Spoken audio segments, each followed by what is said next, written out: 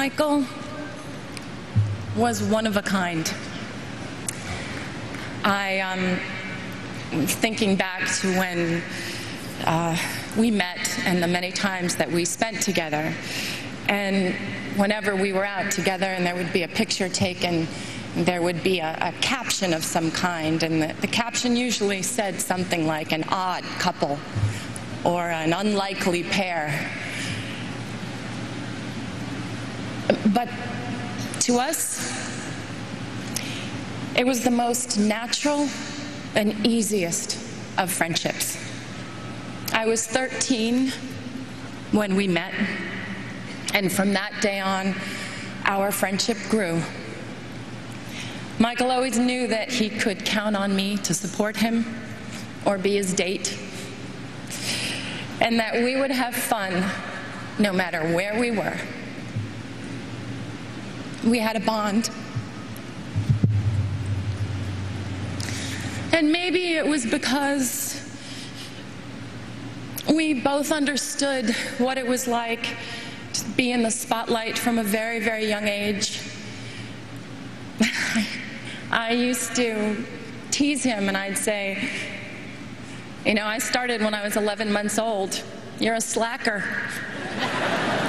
You were what, 5? Both of us needed to be adults very early. But when we were together, we were two little kids having fun. We never collaborated together. We never performed together or danced on the same stage, although he did try in vain one night to unsuccessfully teach me the moonwalk.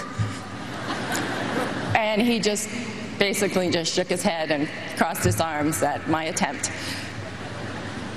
We never filmed a video or recorded a song, but what we did do was laugh. It was always a competition to see who could make the other one laugh more or be sillier. Michael loved to laugh. His heart would just burst out of him when he was laughing. He adored it when I did silly imitations or told him stories about my life. MJ's laugh was the sweetest and purest laugh of anyone's I had ever known. His sense of humor was delightful, and he was very mischievous. I remember it was the night before Elizabeth Taylor's wedding, and he had called me prior and asked if I would join him. He didn't want to be alone for all the festivities. And it was the night before the big day, and Michael and I tried to sneak in to get the first peek of the dress.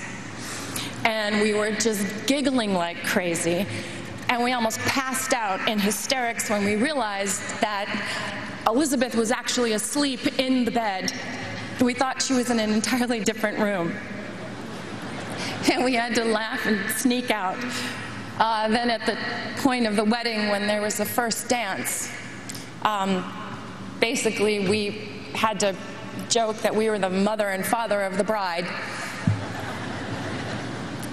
Yes, it may have seemed very odd to the outside, but we made it fun and we made it real. When he started wearing the glove, I was like, what's up with the glove?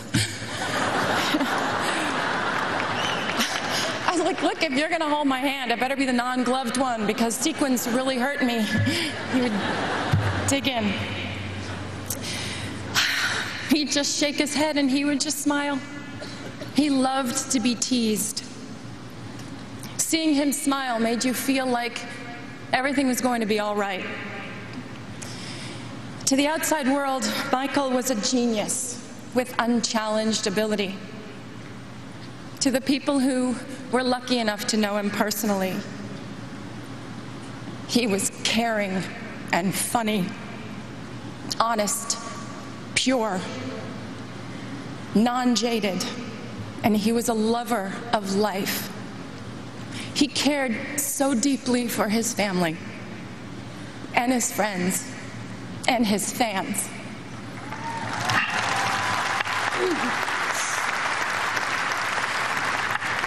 He was often referred to as the king, but the Michael that I knew always reminded me more of the little prince. Thinking of him now, I'd like to share a passage from the book.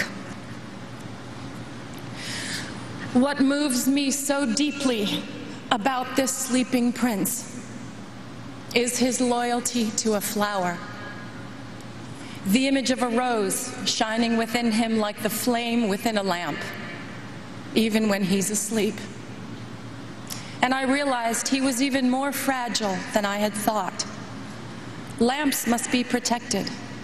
A gust of wind can blow them out.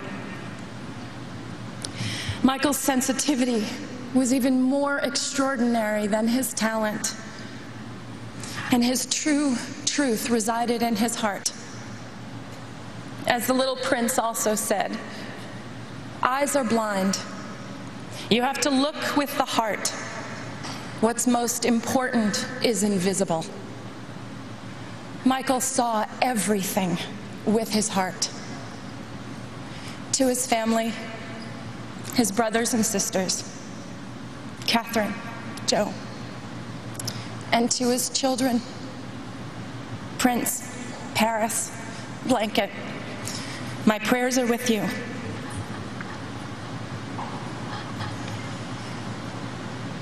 Michael's favorite song was not one of the countless masterpieces that he gave us, but it was a song that Charlie Chaplin wrote for the movie Modern Times. It's called Smile. And there's a line in the song that says, "Smile though your heart is aching." Today, although our hearts are aching, we need to look up where he is undoubtedly perched in a crescent moon, and we need to smile.